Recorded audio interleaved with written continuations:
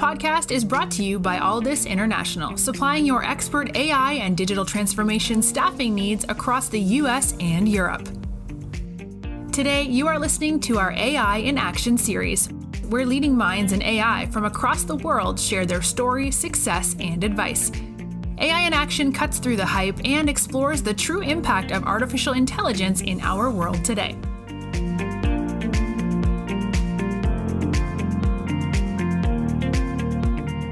You're listening to AI in Action. I'm your host, JP Valentine. Our guest today is Jon Petersen. Jon is the VP of Data Science at Archer. Jon, welcome to the show. Hey, JP. It's great to be with you. Thanks for having me. Jon, we've got an exciting interview and episode today, but let's start with yourself, please. Could you give us a bit of a background and an overview of your journey in technology, from where you got started, some of the roles you've held along the way? Take us up to today as the VP of Data Science at Archer. So I began my career actually really drawn to economics way back from my freshman year in college. I thought that economics was really useful and fun to help explain the world around us. So I was pretty adamant that was going to be my future. My first job out of college, I got a job at the research department at one of the Federal Reserve banks. And I was actually picking which grad program I wanted to join. And just out of nowhere, I had this epiphany that I loved the math and the rigor of economics, but I wanted to use it to something that was maybe a little more tangible and relevant to life. Someone told me about, this field called operations research, which is one I've never even heard of before. And to this day, it's probably a lot less known than a lot of other types of disciplines around data science. But I looked into it. I loved the methodology. It looked very similar to what I was used to. I loved the multidisciplinary nature of the field, drawing from math and statistics, business, engineering, computer science. And what really excited me was seeing the profound impact operations research had across a host of domains. So I decided that's what I wanted to do, went to grad school in OR. And when I was doing my PhD, I was really drawn to aviation applications of the technology. So airlines use optimization for everything, with how they set their timetables to how they schedule their crew members, how they price their itineraries, how they do their maintenance. It's just rife with really fun and rich, hard to solve problems that were really important. If an airline is flying 7 flights between Chicago and Nashville, and there's only demand for, 3 or 4, you're going to be in trouble because the cost of operating aircraft is quite high. So graduated, I was working in kind of aviation applications for a few years, mostly on the operations side, which was really fun and new. And I, was having a lot of fun, but I wanted to have impact. And aviation is a pretty stable, fairly mature industry. And for, I think some process-driven reasons that it's a little bit more difficult to see your work through to production on many things.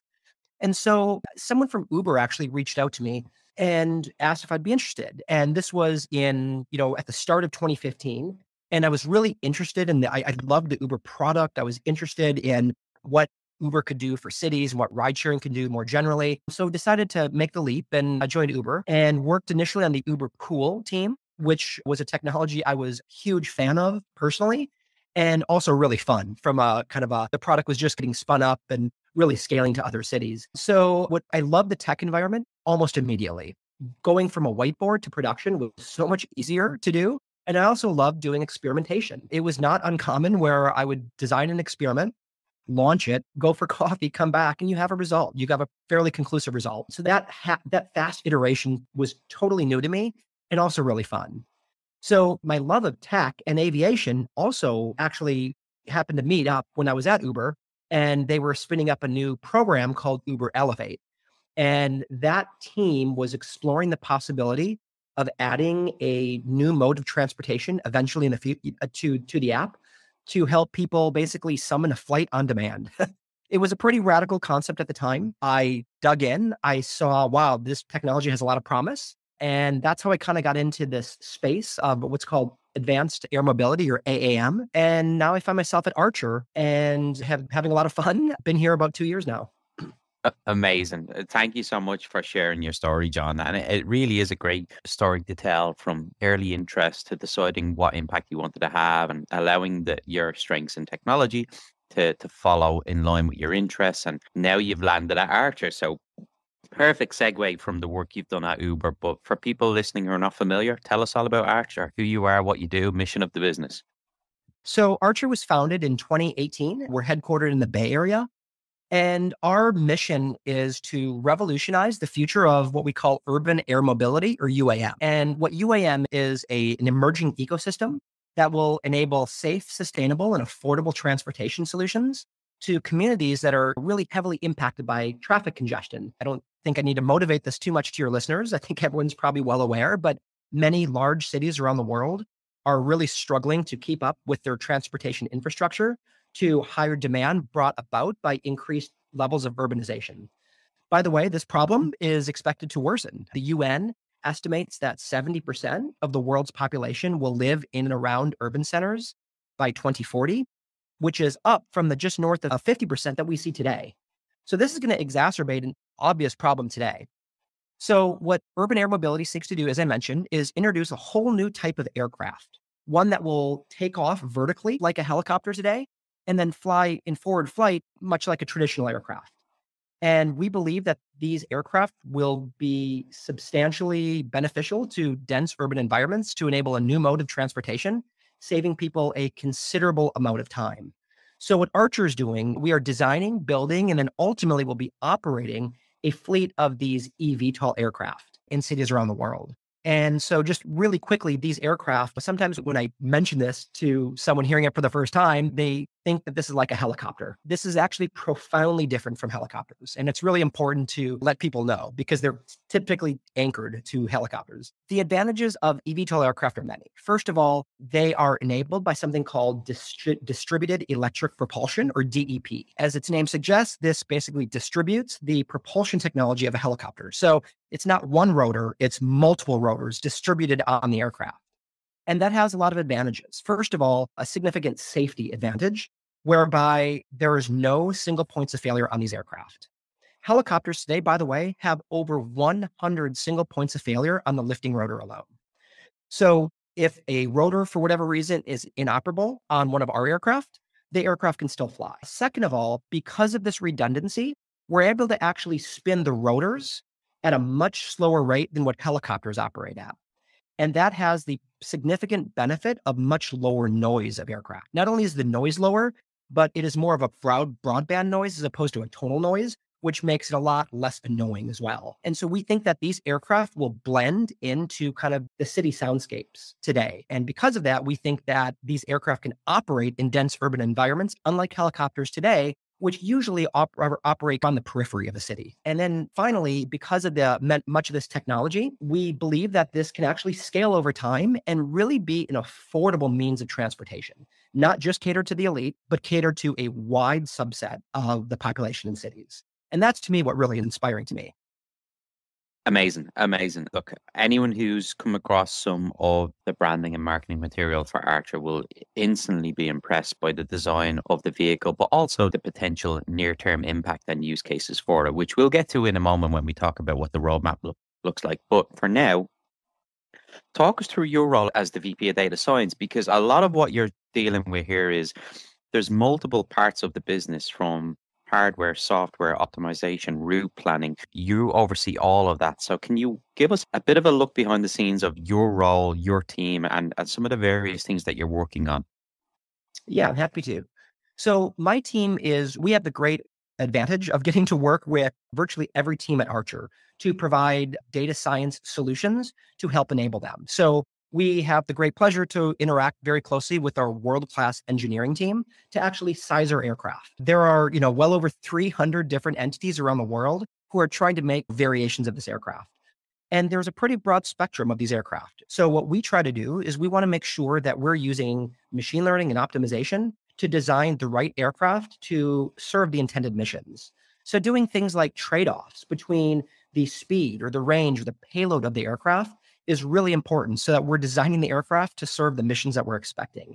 That's hard because we don't have great data on that today, obviously. So that's one application. We also do a number of trade studies with our world-class battery team to size the chargers, for instance, to try to optimize the charging of these aircraft. We work closely with our business development team, and we just hired our head of airline operations. So we work with them very closely to select the cities that we want to serve, select the routes in the cities, and do all sorts of interesting trade studies. And so we've got a lot of really exciting announcements in the pipeline here to announce what some of these initial routes and cities are, which we're excited to share at some point. And so, yeah, what we're trying to do is really plan for operations. Once we intend to launch our operations in 2025, and there we'll be providing a lot of critical services to fulfill trip requests. So when one wants to take an Archer from point A to point B, there's a lot of really interesting challenges around how to price the service, how to pool riders together. This will be a ride sharing service, how to dispatch the flights, et cetera. And so there's just a host of really interesting applications that we're very excited to lean into.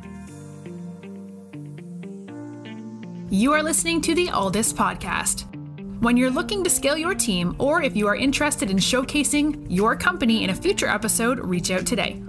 Or if you're in the market for a new role, visit our website to view open positions, www.alldus.com. You and I were speaking previously about some of the challenges, very unique challenges that you face in trying to bring this business to a reality. The main one being the lack of available related data. Can you speak about why that's so challenging and what you and the team in Archer are doing to overcome those challenges? Yeah, great question. I think when one is trying to design an ecosystem for which there is no obvious data today, it's a significant challenge. And so there's a pretty wide array of different ways one can use data.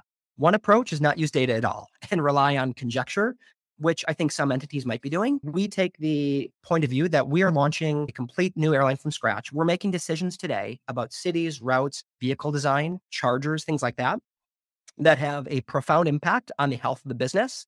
And you have essentially no recourse. Once you decide to build infrastructure at a site, it is likely to persist for a long time. And so we think that we should be on the complete opposite side of the spectrum and really invest heavily in data-driven technologies, which is a challenge because of what you mentioned.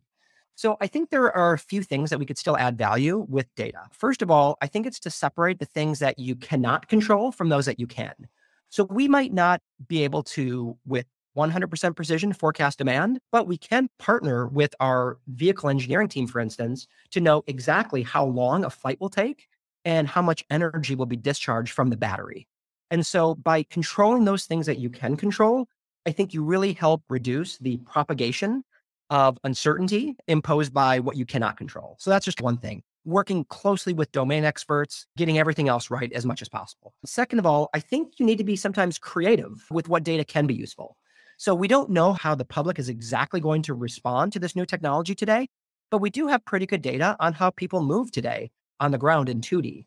So by building our models and calibrating with what is known, just to show that, hey, we can actually replicate what we know today, can really help build stakeholder confidence, I think, and help increase the confidence in the fidelity of our models. Finally, I think it's really important to know that decisions are oftentimes not made as point estimates, but oftentimes they're the accumulation of thousands and thousands of runs with different parameters and different information that's both endogenous and exogenous. For instance, we can't wait for the FAA to have every single requirement about vertiport standards. So we have to consider a wide array of different outcomes. So a lot of times it's not picking a solution, it's trying to find the conditions under which a solution is stable. So there's a lot of really interesting techniques from the data science and optimization worlds to help increase robustness of solutions so that the solution that you're delivering is amenable to different realizations of uncertainty. So those are just some of the principles that we try to factor in when we design our models. Obviously, this is an incredibly exciting space and really speaks to use of AI on the bleeding edge of technology. You're essentially creating a new form of transportation and a new industry. For someone like yourself, who's always been passionate about aviation and has come from that background, it's a no-brainer, right? But for others, they may be not quite as convinced or a little uncertain, seeing the overall value may not be so sure that it's something that's realistic. As somebody who's on the inside, you've a much better perspective of just how realistic this is. And it's not a potential, this is happening and it's coming in the near term. Can you speak both to how soon we can see this becoming a reality, but then for AI and data professionals who are curious about maybe this is an area I may want to work in the future, what could you tell them to convince them about, look, this is happening, it's coming, get on board now, because you will look back in a few years and be really happy that you've done so?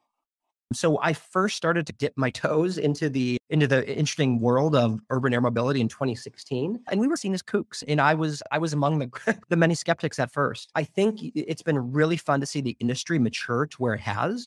A number of companies have gone public. You actually see a number of vehicles fly. Archer is among them. We have a demonstrator aircraft that's flying virtually every day.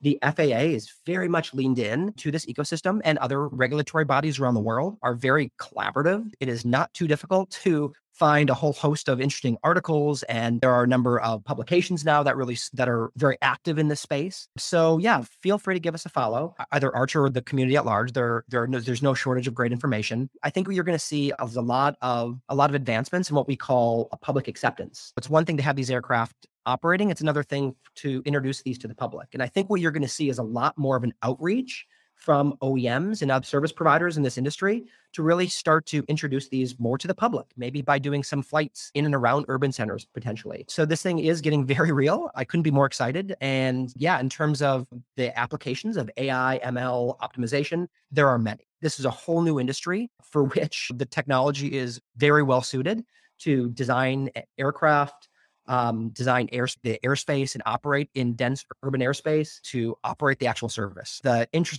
applications are many, and it is a very exciting space to be in. It's just a lot of fun. It's fun to be around hardware and software. And yeah, you've got a very exciting future ahead.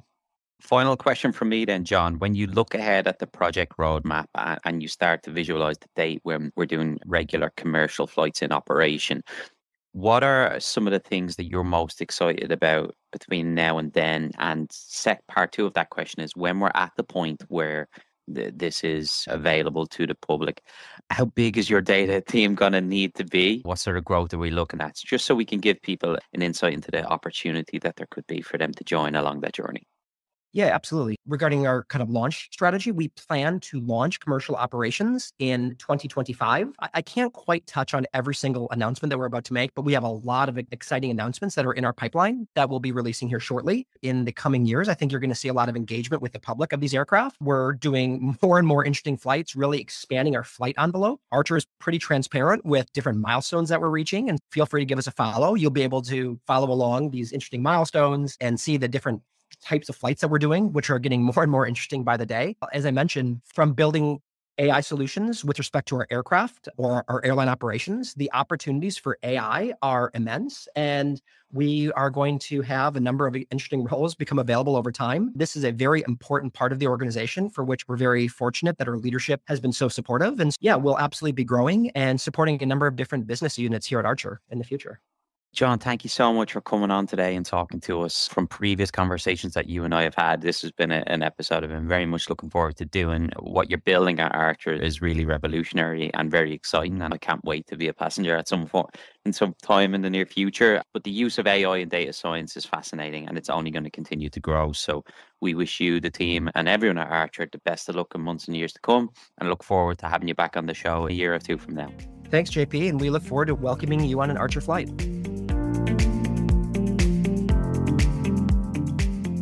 Thanks for listening to this episode of the Alldus podcast. If you enjoyed today's episode, don't forget to subscribe, rate, and review. We are available on Apple Podcasts, Spotify, and any Android podcast of choice. You can also head over to our website, www.alldus.com, to listen to more podcasts, view our open roles, and stay up to date with industry news. Thanks for listening, and stay tuned for more great episodes coming very soon.